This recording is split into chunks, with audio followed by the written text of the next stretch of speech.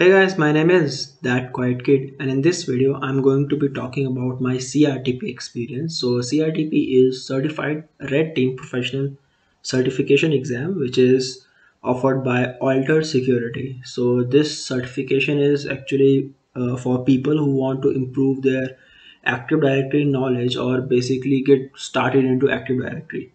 So, the perspective from which they teach this course is assumed breach scenarios in which basically you are already inside the network and like you have normal domain user credentials and you have to escalate your privileges from a normal domain user to a domain admin or an enterprise admin. So in this video I'm going to be talking about how was the course, how was the exam, and what you should do for your exam.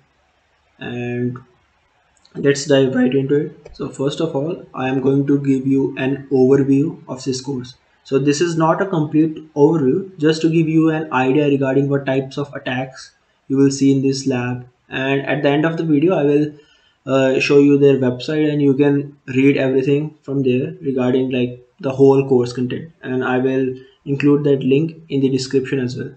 So first of all, you will be performing enumeration using tools like PowerView, Bloodhound, AD module, and a lot more tools. Enumerate how many forests are in your target environment, how many domains, how many users, how many systems, how many group policies, and things like that. The attack vectors that are covered are Kerberos, unconstrained delegation, constrained delegation, resource RBCD, resource based constrained delegation, ADCS. I think they cover ADCS, I mean ESC1, ESC3, and ESC6. I think they have removed ESC6 in the new update, but these are the two. I think as of right now, I think they teach only I think only ESC1 and ESC3 works in the lab environment. So two certificate templates, SQL servers, DC sync attack, and a lot more. So these are the attack vectors they teach. They also teach persistent methods like how to perform persistence in the domain using silver ticket, golden ticket, diamond ticket, skeleton key, DSRM. DSRM is basically your local administrator of your domain controller. They also teach trust abuse. Trust abuse is like I told you, you have to become from a normal domain user to a domain admin or an enterprise admin. So let's say you have one forest, you have a child domain and a parent domain. So in a child and a parent, there is basically a two like bi-directional trust. So let's say you have gained domain admin privileges in the child domain and now you want to become enterprise admin in the like parent domain. So if it's a parent child relation, you can abuse that trust using a lot of ways which they will teach you in the course, how to do that and escalate your privileges using like by abusing trust. They also teach you credential dumping techniques like credential dumping using invoke mimikatz. I mean mimikatz powershell script, safety cats, and like using those tools you will dump credentials. Alsas is basically a local subsystem authority, I think something like this, where let's say a user has a session on your system. So if you dump the LSA, you can get its clear text password. SAM is basically the local hashes stored on your system. Vault credentials are basically, I can give you an example. So let's say there is a scheduled task that is running with certain users credentials, so that users credentials can be stored in a vault, so in the Microsoft Vault. So you can dump that as well. App locker and defender bypass. So defender bypass is like they have Microsoft Defender, so they teach you how to you can bypass like defender, you can bypass MZ, and like how you can get your way around an app locker. So let's say you have an app locker and it only allows you to execute scripts in a certain folder. So how you read those app locker policies and bypass it. Defender bypass is simply like try to first bypass MZ and script blocking and stuff like that, and then you can run it in memory, or you can use port forwarding to run exes. So these are I won't get too much deep into what they teach in the course. You can see it on their website. So basically a lot of this active directory stuff is taught in this course.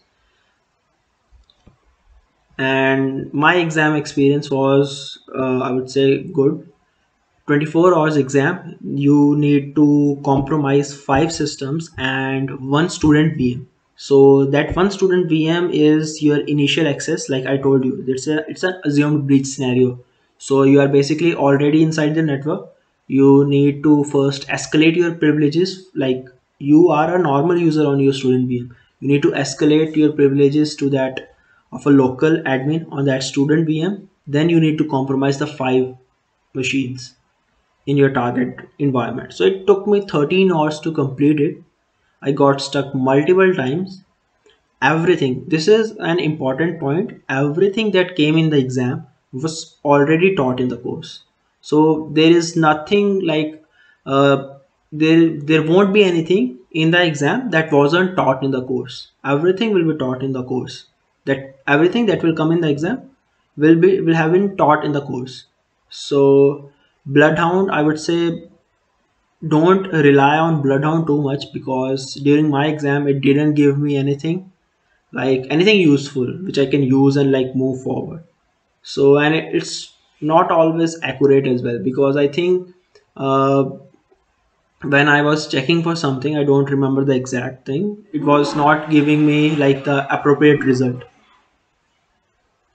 And the connection to the box that they provide is also a bit slow.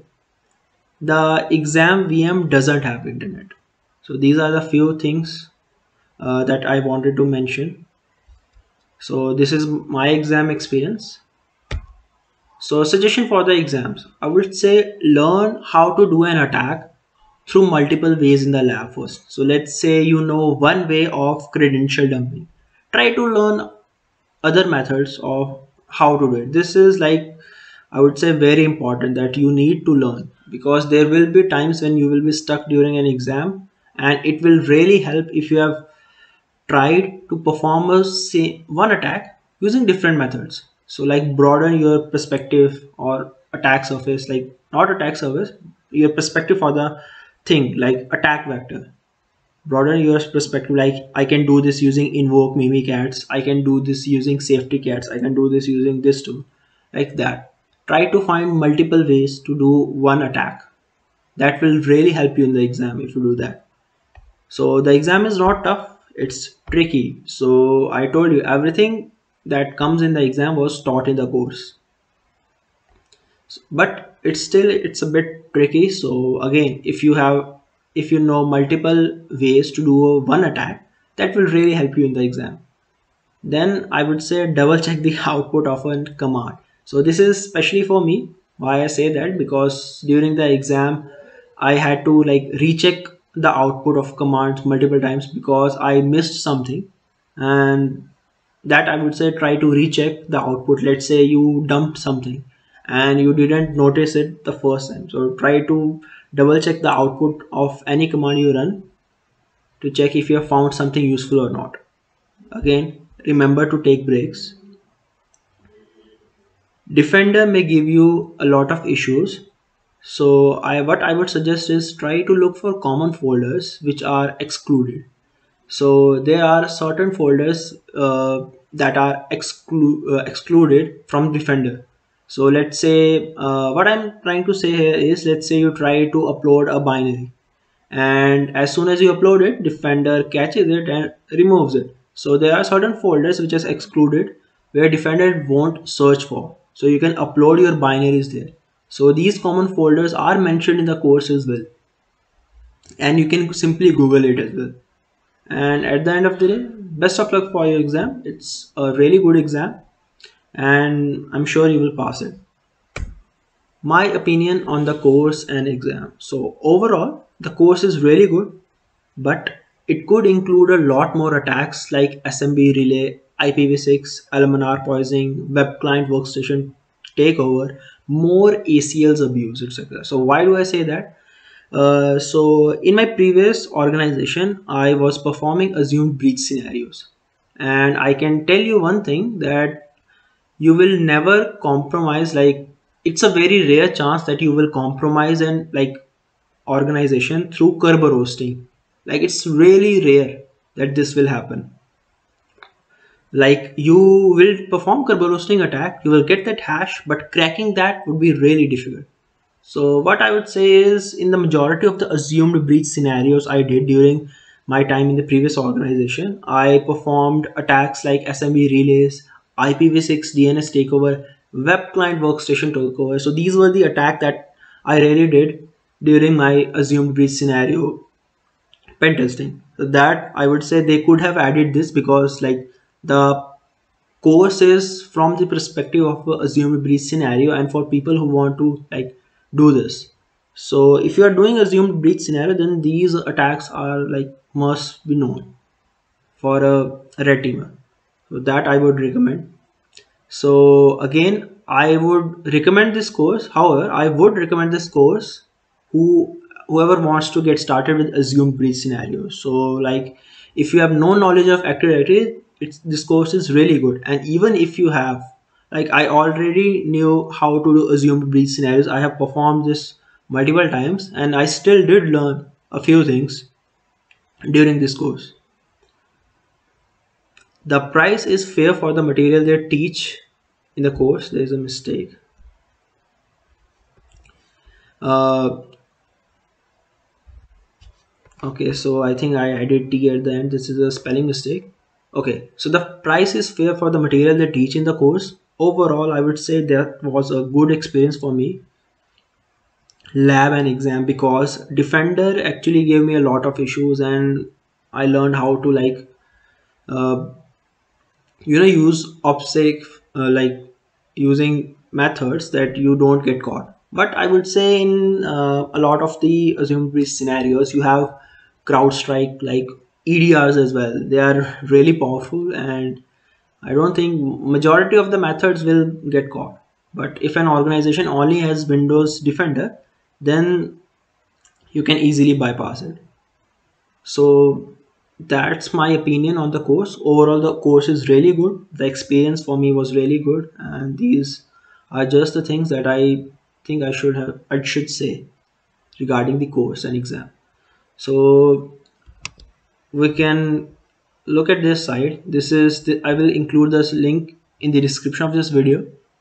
So if you click on what will you learn, you will learn about Active Directory enumeration, use scripts, built-in tools, and Active Directory module, that is that AD module that I mentioned, to enumerate the target domain, enumerate ACLs, access control lists, learn to find out interesting writes on ACLs, local privilege escalation using power up and stuff like that, abuse enterprise application to execute complex attack paths that involve bypassing antivirus and pivoting to different machines. Yes, this is actually the antivirus bypass part of this course was really good, I would say.